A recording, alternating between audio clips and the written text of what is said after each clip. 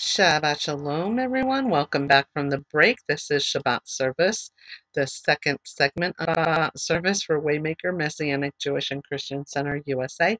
We welcome everyone who is here with us today, and for those who will listen in later on the archives as well.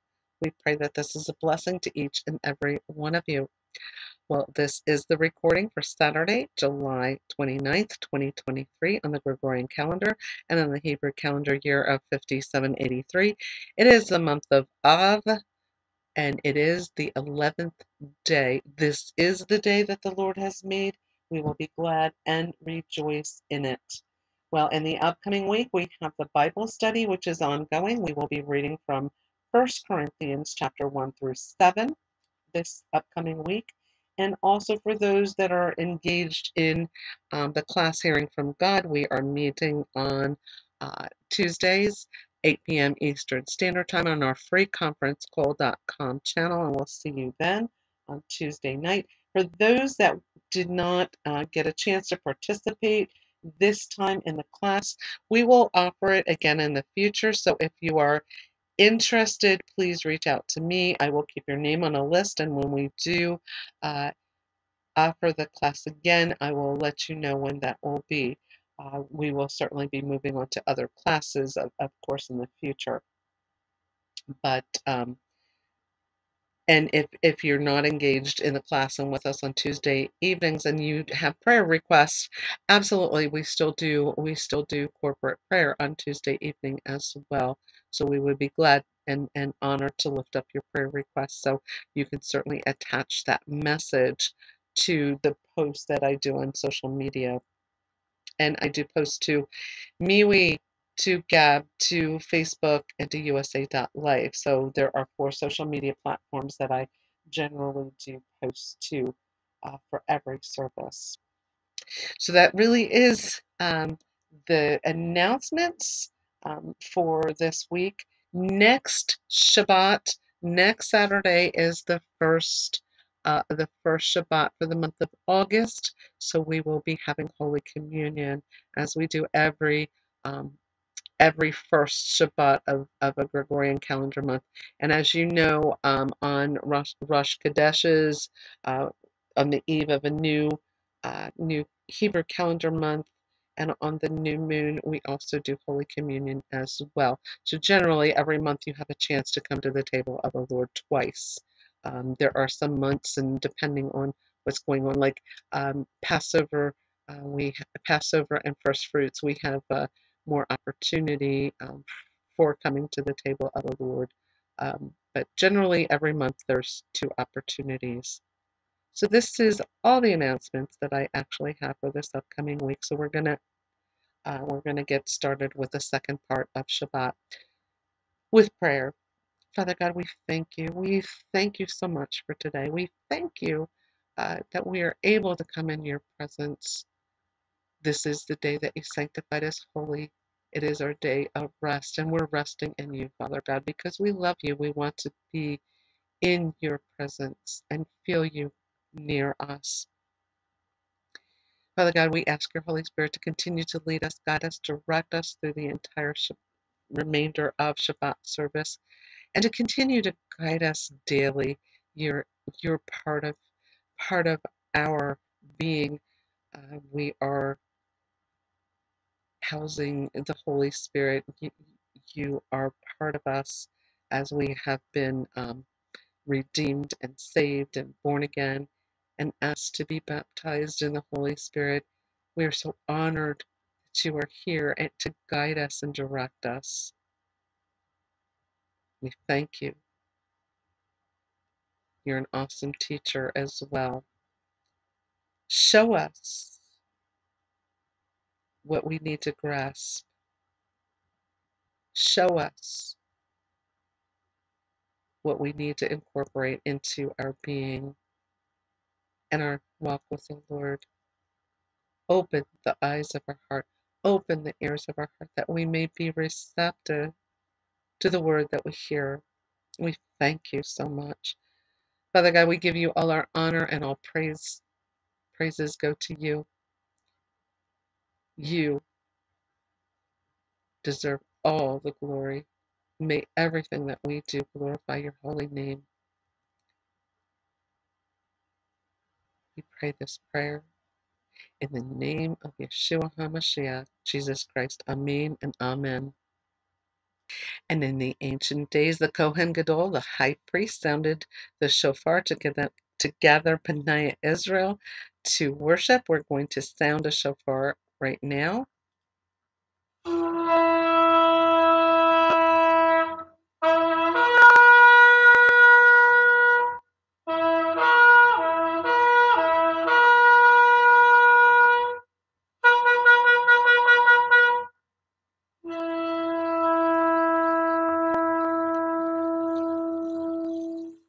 In a moment, I will be pausing for you to listen to praise and worship. As I mentioned on part one, we do not incorporate music in our recording.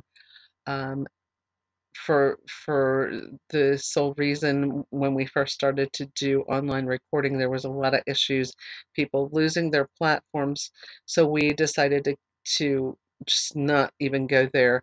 Now, I know there's a lot of recordings that are being done with a disclaimer now, and that is being allowed.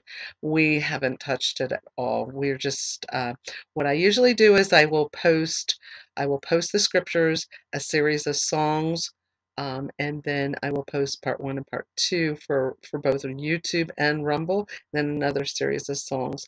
Now, this is to the 4 social media platforms that I post to. So the first series, of course, can go to part one. The second are suggestions for songs that you can listen to uh, for part two. So, of course, these are suggestions. If you have your own praise and worship and prefer to do that, that's fine. It's so important that praise and worship is done. Just because we don't incorporate it in the recording doesn't mean it's not important. Actually, it is one of the most important elements of any service. We are created to praise and worship the Creator, and it's something we will be doing in eternity. So, absolutely, it is very, very important. So, yes, this is why I do a lot of posts on the social media platforms of songs, because praise and worship is so very important. Um, so what you can do with that, the beauty of that is, now if we were to do it like others are doing it with a disclaimer and playing music, yes, I could mention whose song, who the artist is and what have you, but they're not getting actual credit for their work that they do for the kingdom. And so we want to help these musicians that bring us anointed music also. This is their calling for the kingdom of heaven. So by clicking on to that post from the social media platform, it is redirecting you right to that artist's YouTube channel. So you're listening to their song as praise and worship on their YouTube channel, and what happens is the views, they get X amount of views, and YouTube tallies out, I don't know how many views it is, but they tally it out, and they get paid by YouTube. So they wouldn't get paid if you're hearing the song and a mention uh, in my recording. So in essence, we're actually helping the artists, and that's what we want to do. We want to support our brothers and sisters that have a calling on their life to provide anointed music um, as part of their worship and part of the kingdom of heaven. So, by all means, I mean that we're at this point keeping it at that. Um, and also, when you are on those YouTube channels, take a look around. They also have other songs that are there. And also, many of them have a hyperlink which you can click onto where you can actually purchase their music. And if you have the ability to do that, um, by all means, support them in any any means that you are able to do so. I'm sure they will greatly appreciate that as well. So with that being said, that's the reason why we do things the way we do, and we certainly, want to keep bringing the message to you and not having any issues. So this is why we started it out this way, and we've kept it this way. So, and it seems to be working. I know there is a lot of posts for those that follow us on social media. There is a lot of posts that go on. Um, so, but most people don't seem to really mind. They really enjoy the praise and worship, the multitude of praise and worship that uh, they can listen to. And some are being introduced to like the Hebrew worship, so it's new for some people, and so they're really liking what they're getting to partake of. So anyway, with that being said, I am going to pause it, and you can do some praise and worship, and then come back, hit play, and we will get into the Brit Kadashah portion. And there's not as it's a shorter Brit Kadashah portion this week, and so we will be doing the Brit Kadashah, and then we will get into the altar call, and then close out Shabbat service for this week. So I'm going to pause it now for you to do praise and worship. Okay, we are back, and we've got three areas of scripture from the Brit Kadashah, which is known as the New Covenant or the New Testament. And actually, they're from three of the Gospels that we're going to be reading from this week. The first is Matthew chapter 23, verses 1 to 39. 7 woes. Then Yeshua spoke to the crowd and his disciples, saying, the Torah scholars and Pharisees sit on the seat of Moses, so whatever they tell you, do and observe, but don't do what they do, for what they say they do not do. So it's what they're preaching is okay. What they're telling you to do is by the Torah of Moses, but they're not. What he's saying is they're not following it themselves.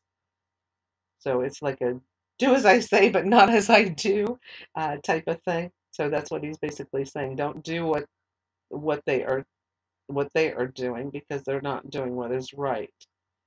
They tie up heavy loads, hard to carry, and lay them on men's shoulders, but they themselves aren't willing to lift a finger to move them. All their works they do to be noticed by men. They make their tefillin wide and their zitzarat long, their fringes long. They love the place of honor at feasts, the best seats in the synagogues, greetings in the marketplaces, and to be called rabbi by men. But you are not to be called rabbi. For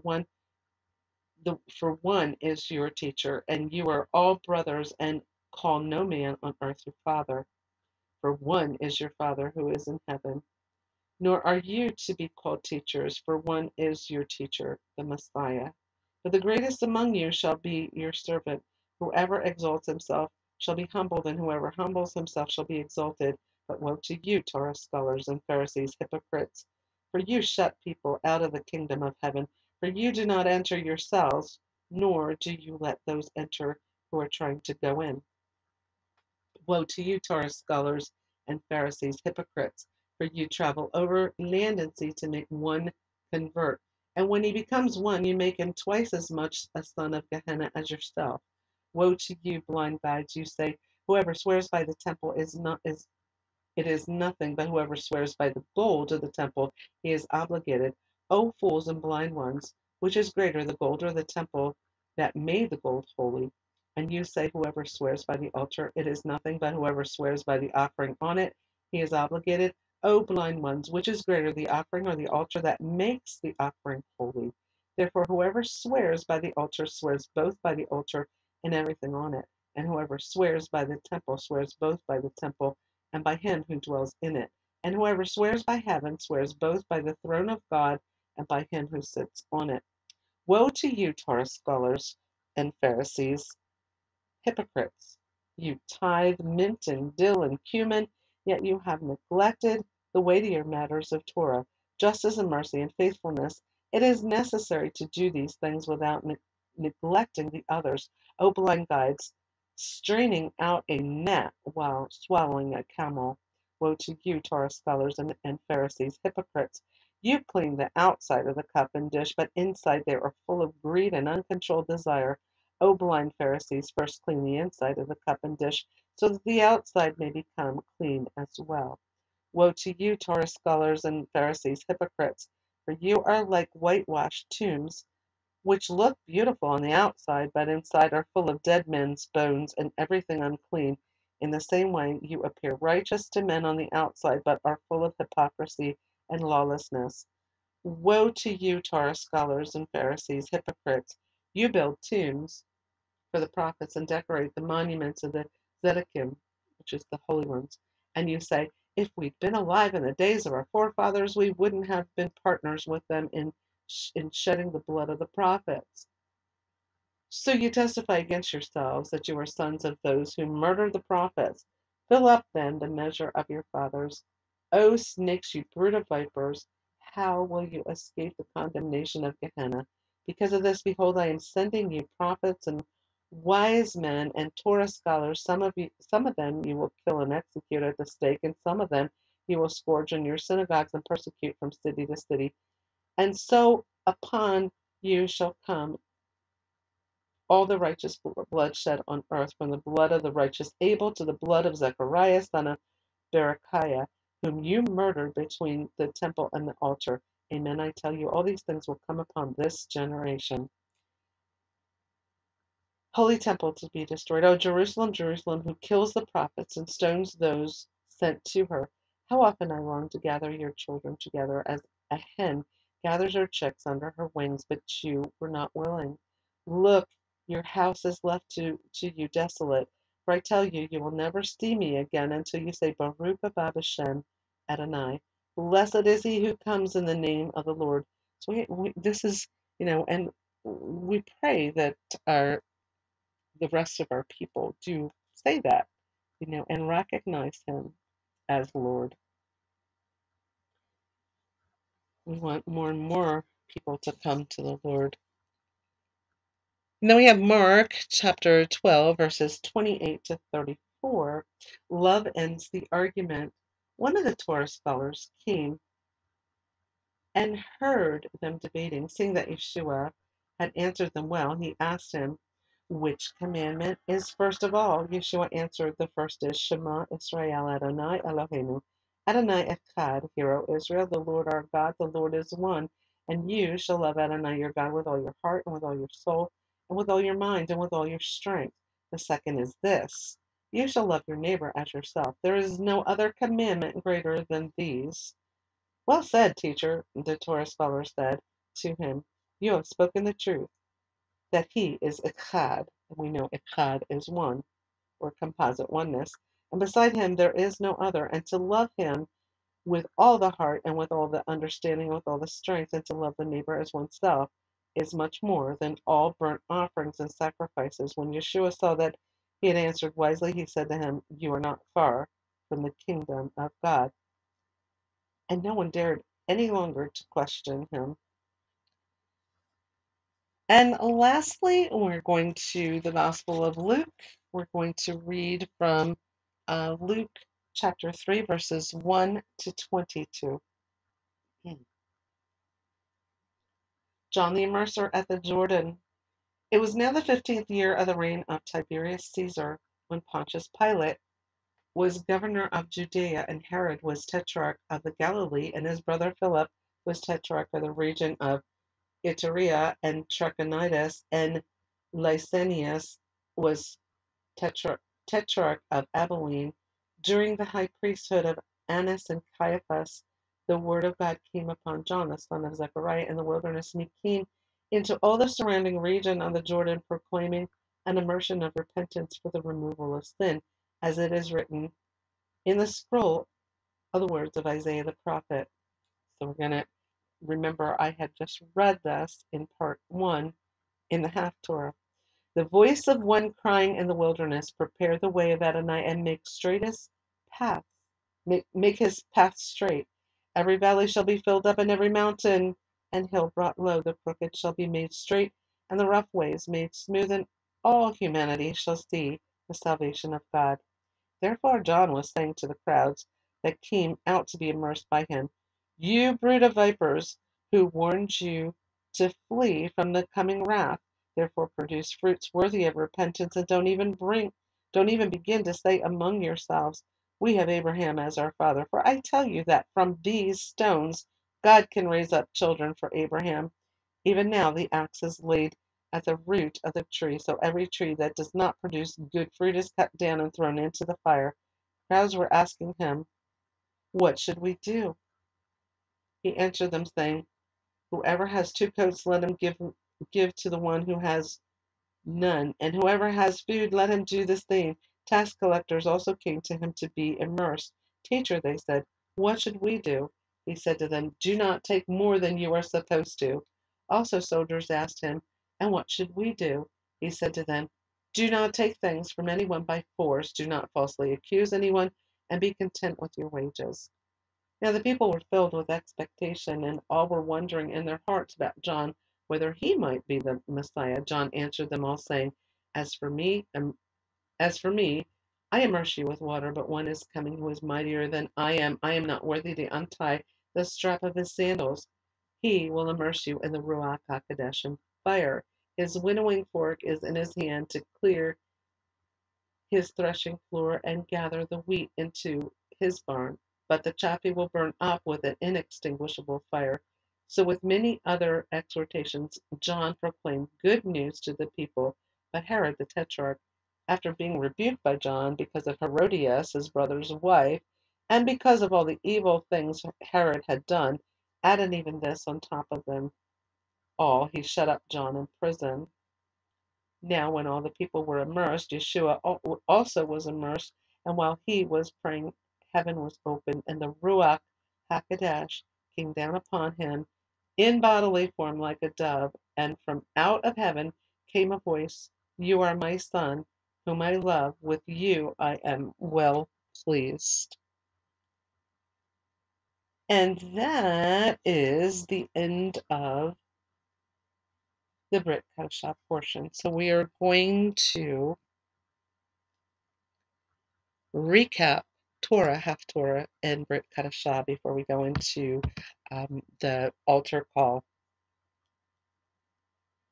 So again, in last week's Parashat and Devarim, Moses began his personal speech summarizing Israel's 40-year history of wandering in the wilderness, leading up to the conquests of Sihon and Og. The Israelites were now in the land of Moab, just east of the Jordan, waiting to enter the Promised Land. The significance of this week's parashat, we got the repeat of the Ten Commandments, the Shema, and also it also begins with the plea of Moses to uh, see if God would allow him to enter the Promised Land, and the word was no. Each time Moses begged the Lord, he was told no. Moses would die with the men of his generation in the desert. So he was given the opportunity to see the promised land from Mount Pisgah, also known as Mount Nebo. And apart from this glimpse, Moses was forbidden to cross the Jordan, and Joshua was going to take over, and he would be leading the people into the promised land. The call to obedience, Moses was going over the commandments with the people, warning them to follow all of God's instructions, to not go into idolatry and worship false gods, and what would happen to them. He actually prophesied what would happen in the future, and it did. He had gone over when God met them at Mount Sinai, what had occurred, and that they forfeited the ability to have the relationship with God, and therefore got the Torah. He also reminded them that God is a jealous God, and in memory of the marriage ceremony between Israel and God through that covenant, They needed to remain faithful to God, because God was not going to share them with other false gods and things of the world. And again, Moses prophesied that if the Jews later forgot the Lord and served idols, they would perish from the promised land and be put to exile. And we know that that did happen. In the Haftorah, we see that it indeed had happened. Isaiah was had mentioned that, but also had prophesied the Messianic uh, era. When the Lord would come and make the voice of one crying in the wilderness, prepare the way of Adonai. Just what we read, that John said in the Brit Parashat. But yes, he is prophesying Yeshua's first coming in these passages. Um, also a bit of messianic future when when our people will be comforted after all the exiles and and all of that part of history is completely over. So we know during Tisha B'Av, the Book of Lamentations was read, and the exiles had mourned that they lacked anyone to comfort them. But here we read in the Haftorah, "Comfort, comfort, O my people."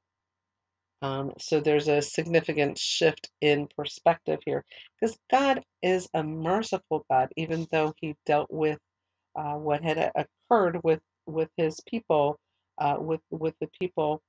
He is merciful and will hear from them when they repent. In that coming day, Jerusalem will be exalted and the people of God regathered and comforted.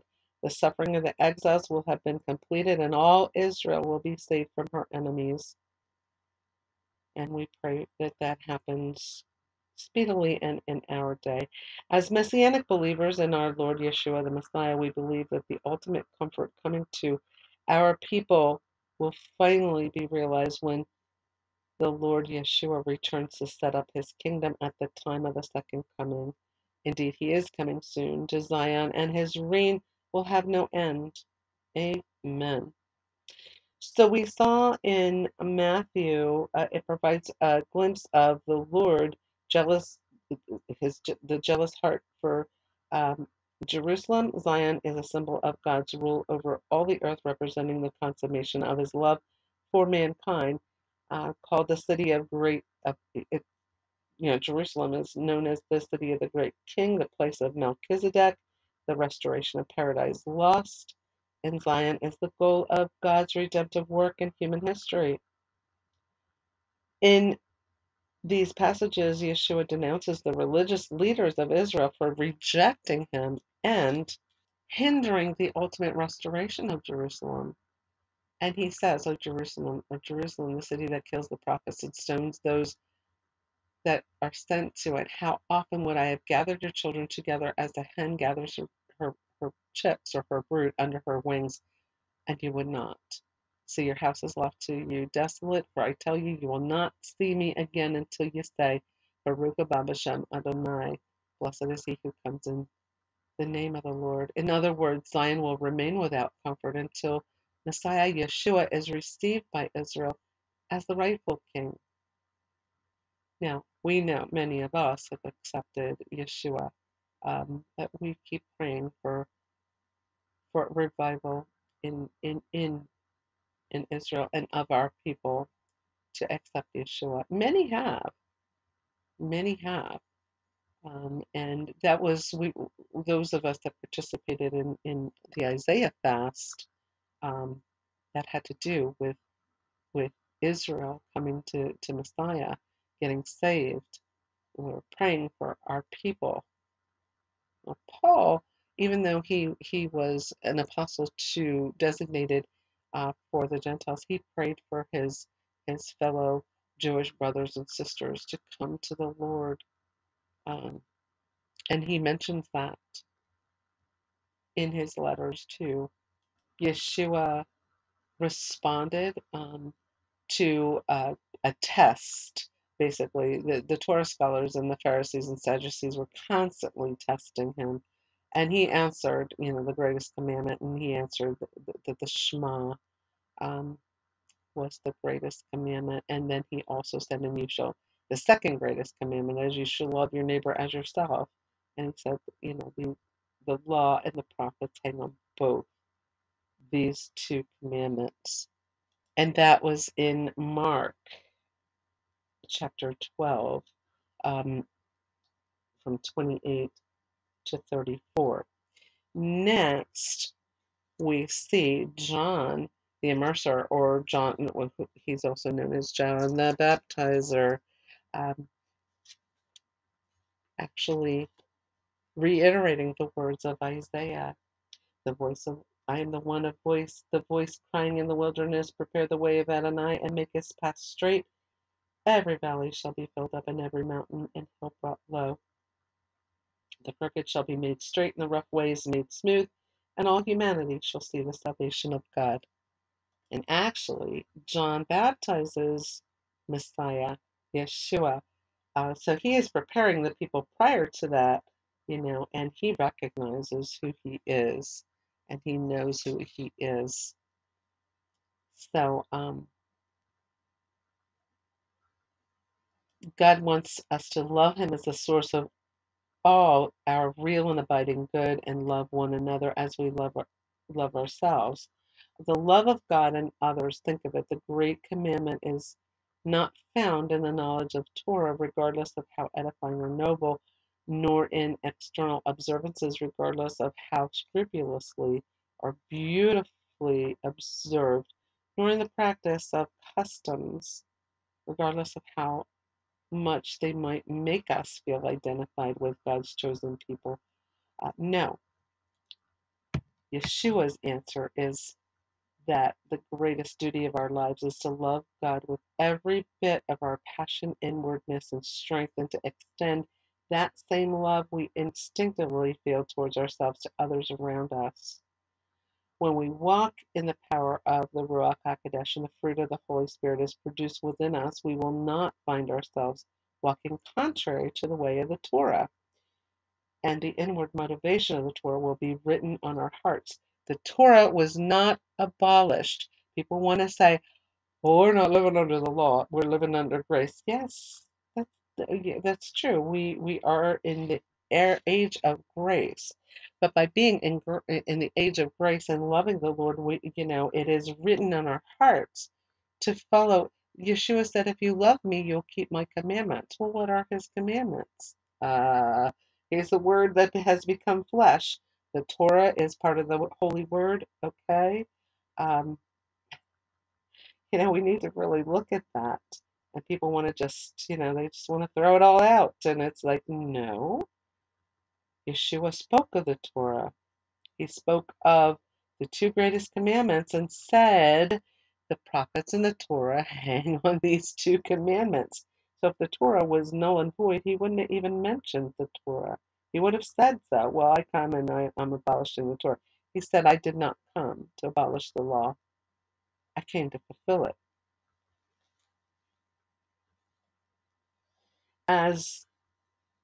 As Paul, the Apostle Paul wrote in Romans chapter 13, verse 10, love is the fulfilling of the law. May it please the Lord to give us a heart that can love in the truth. So it's important to know that.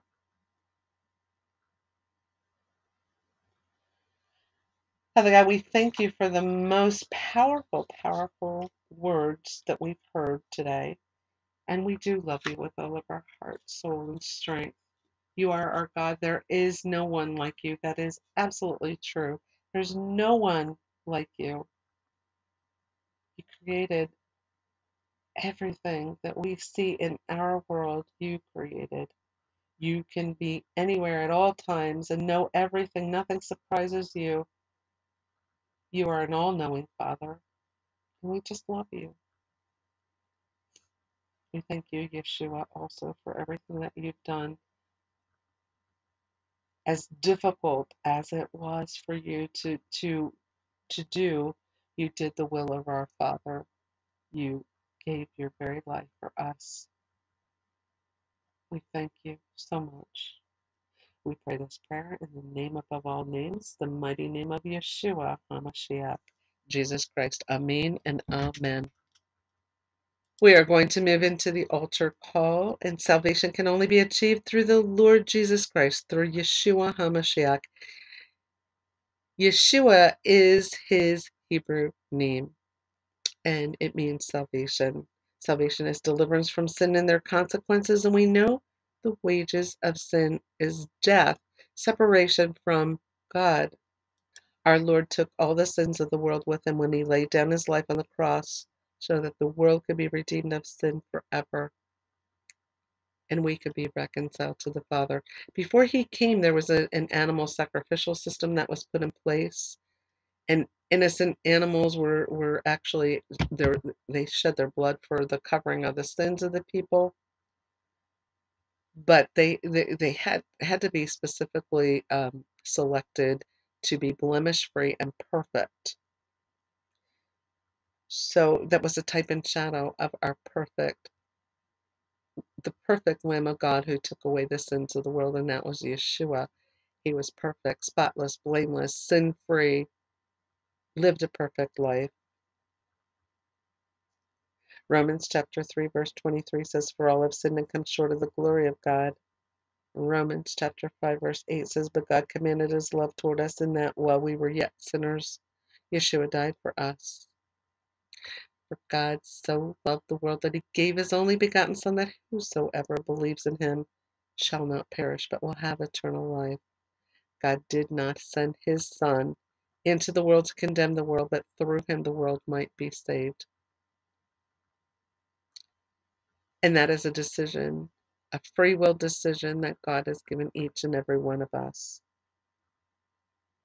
Jesus said, "I am the way, the truth, and the life. No one will come to the Father but by me." But he also told Nicodemus, a Pharisee that lived in his day, that you must be born again, born of spirit and water, to inherit the kingdom of heaven. This fleshly body will not inherit the kingdom of heaven.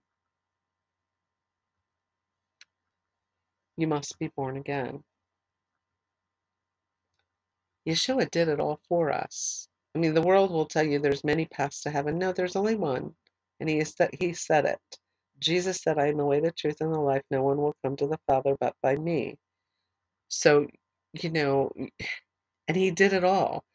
If there were many ways that you could get to heaven, if you could work your way and you could do your own thing, we wouldn't have needed a Savior to come and save us from perishing. But we did. And it was the only way. We have all been born through the line of Adam, and that's where the original sin started from. Yeshua was not.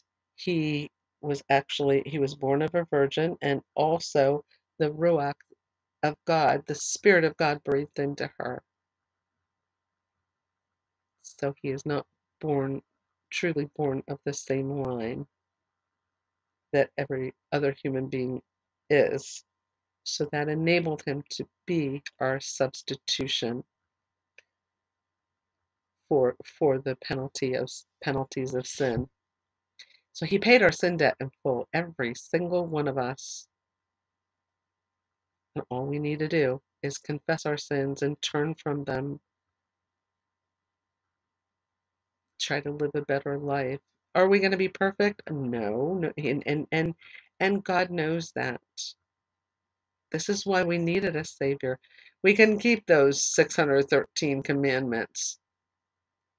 And it was very evident. That's why there was a sacrificial system that was put in place to begin with.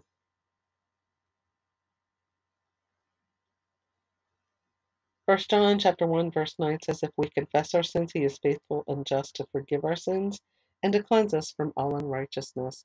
He's already done that. All you need to do is accept him as your Lord and Savior. And if you're ready to do that, in a moment, I am going to say a simple prayer that you can say along with me, and you can be born again and saved today. Also, by his wounds we are healed. He was beaten brutally before he went to the cross, and by his wounds we are healed. He took on our illnesses and afflictions. So he did all of that for us. If you'd like to be born again and saved, if you'd like to become a member of the family of God, a child of God, you can say this simple prayer with me right now. Dear God, I come to you today to confess that I'm a sinner and I need a Savior. And I know who that Savior is. Savior is Yeshua, Jesus. Jesus, I do believe that you died on a cross. I believe you were buried, you were resurrected, and I believe you're coming again to rule and reign on this planet. I thank you. I thank you for paying my sin debt in full. I couldn't do it myself. I can't save myself. I realize that now. I am so grateful for what you have done. I confess my sins. I'm asking you to send your Holy Spirit to live inside me so that I might live a better life, so that He may guide me and direct me in your ways for the rest of my life, and that I can do better than what I have had been doing.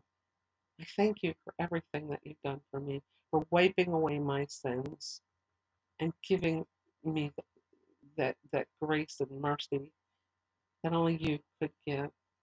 I accept the gift of salvation and eternal life. I'm asking you to be my Lord and Savior. I do believe you are the King of Kings and the Lord of Lords. So through you, Yeshua, I believe that I am saved, healed, born again, set free and delivered from sin and the consequences of sin, and now and I am healthy of mind, body, and soul. In Jesus, Yeshua's precious, mighty, and awesome name, amen and amen. You've said this prayer with me. Welcome to the family of God. I am going to encourage you to get into a Bible-based church or Messianic congregation, one that teaches directly from the Bible and not through other doctrines, worldly doctrines, and what have you. Um, and I am going to also encourage you to get into a Bible study um, at that local congregation or Messianic congregation that you join.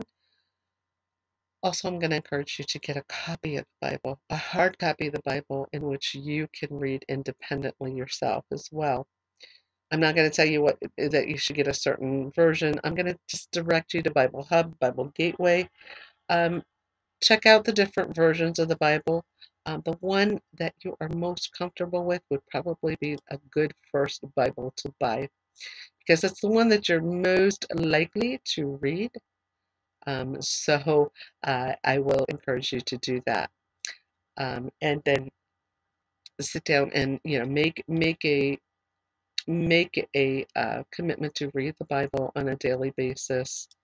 And before you do so, pray to the Holy Spirit to lead and guide you. The Holy Spirit is an excellent teacher. Develop a prayer life. Pray to your Heavenly Father. Yes, you are now born again into the family of God, whereby the Creator of all things, the Creator of the universe, uh, is your Heavenly Father. How awesome is that? You can refer to Him as Abba, Father. And He wants relationship with you. He wants to relate to you. And you can just talk to Him. He's always there. He will never leave you. He will never forsake you. He is there for you. And He longs to bless His children. But He also wants faithfulness and loyalty to Him as well. He loves you so much. With that being said, I am going to bring Shabbat to a close. As Shabbat draws to an end, the aroma of sweet spices lingers as the flame is extinguished until next week. Behold, God is my salvation. I will trust Him, will not be afraid. For the Lord Adonai is my strength and my song. He also has become my salvation. With joy you will draw water from the wells of salvation. Blessed are you, Adonai, our God, King of the universe, who creates the fruit of the vine. Blessed are you, Adonai, our God, King of the universe, who creates the various spices. Blessed are you, Adonai, our God, King of the universe, who creates the lights of fire. And blessed are you, Adonai, our God, King of the universe, who distinguishes between holy and secular. The Aaronic blessing or the priestly blessing is found in Numbers chapter 6, verses 22 to 27, when Adonai spoke to Moses, telling Moses to speak to Aaron and his sons. He wanted to put his name on B'nai Israel, and he wanted to give them a blessing. And the words that he gave were to bless the children of Israel.